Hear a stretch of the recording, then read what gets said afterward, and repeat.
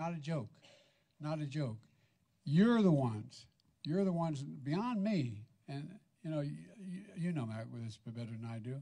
Beyond me, it's all about whether or not we're going to grow the economy, whether we're going to give working people a shot. And I told you, and you know, because a lot of you were there with me all the way back when I was a kid, and I'm only 42, but when I was a kid, back running for the Senate when I was 29 years old, Labor elected me. And we were then a right-to-work state. And we changed it all. And here's what we're doing. You've heard me say it 1,000 times, but I'm going to say it again. The middle class built this country. You built the middle class. No. And by the way, I don't want to hurt your reputations, but even Wall Street's acknowledging your power. No, I'm serious. Look at every projection about what we want to do with the economy on the issues that we're talking about and what the other guy wants to do. They're supporting us. It's your agenda we're working on. And by the way, I've said from the beginning that when labor does well, everybody does better. Not a joke. That's not a talking point. That is a reality. You know that, Lee. That is a reality. It is an absolute reality. When we were I said I was going to be the most pro-union president in American history. Well, guess what? I am, and I'm staying there. No, I mean it.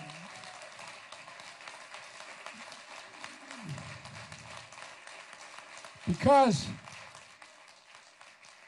you represent the folks I grew up with. You represent where I come from. You represent where the vast majority of the American people.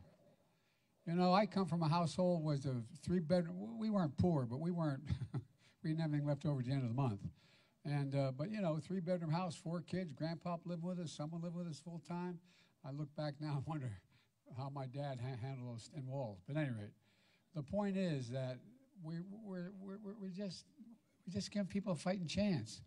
And when I got elected, and when I was, and even when you guys are with me going all the way back into the 70s when I was a kid, that what we talked about was, the whole idea of this was to give everybody a shot. No guarantee, just a shot, an even shot. And that's why I determined, and we've done it with your help and your leadership.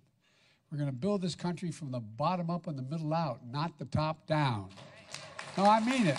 Not a joke. Not a joke. They're warning me not to take too much time with you all today, but in terms of talking. But here's the deal. The fact of the matter is, take a look at what all the major economists, including the Wall Street economists, are saying.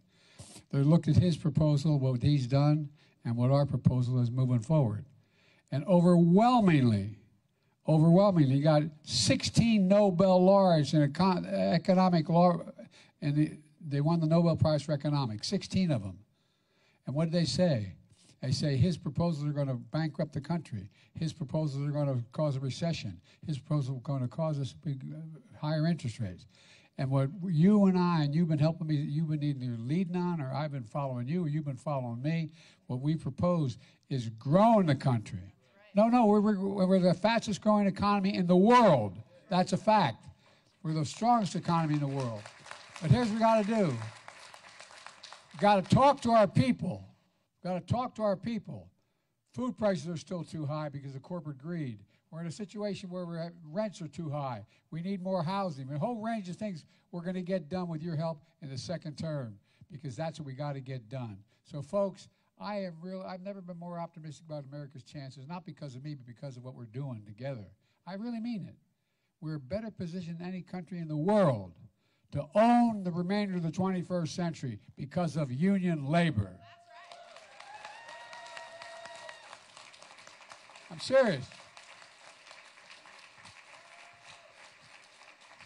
Thank you, Mr. President. We're going to have a conversation. And the most diverse cabinet in history. I think that goes sometimes unnoticed. I promised I was going to have a cabinet that looked like America. And it does. More minorities.